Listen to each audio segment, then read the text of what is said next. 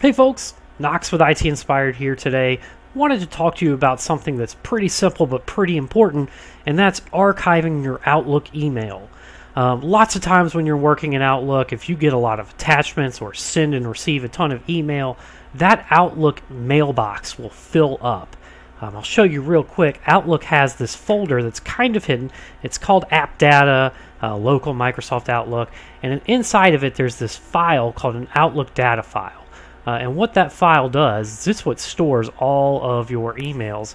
Right here you can kind of see, we're just going to circle it. Yeah, there's a couple of them here.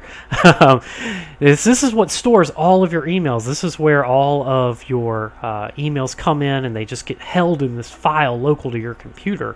When you download a ton of emails and have a ton of attachments and everything, this file gets full. It's got a max size of about 50 gigs. Right here you can see mine's only 16 megs, so it's got a long way to go. But it gets full. And what we have to do to mitigate that is we have to just take those emails and dump them into a new file called an archive. So I wanted to walk you through the steps of how to do this archive. It's really simple. So without further ado, let's get started. All right, I'm going to zoom in here a little bit and we can follow the mouse.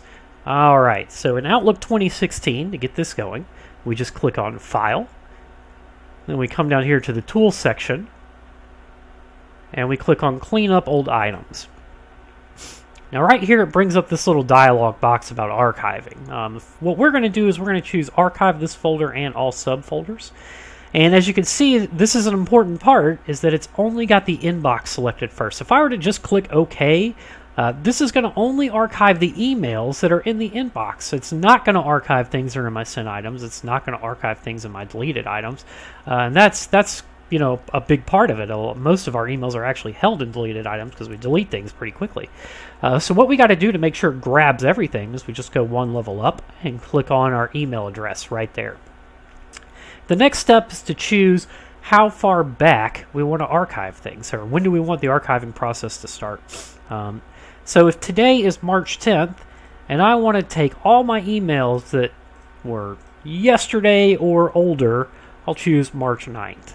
And that means it's going to go through this whole set of folders here and take all of those emails that are older than this date and dump them in an archive file. Basically, when you're back on the mailbox, when you scroll down to the bottom, there's going to be a new little tab that says Archive, and that's where all those emails are going to go. The last step is to choose where you want to save this. You don't have to change it. It's not a huge deal.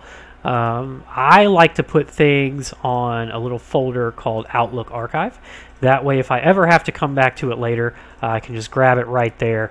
It makes things a lot easier for administrators, or if we ever need to move these archives, that makes it very easy. The last step would be to click OK. I'm not going to do that because this is a lab environment and we kind of use these emails. So once you click OK, that's it. It begins the archive process. Depending on how big your mailbox is and how far back you went in this date, it could take a while. It could take up to an hour to run. So just let it do its thing for a little bit. Give it 5 to 10 minutes before you try sending and deleting emails. But after that point, you should be good to go. All right, get out there and try it.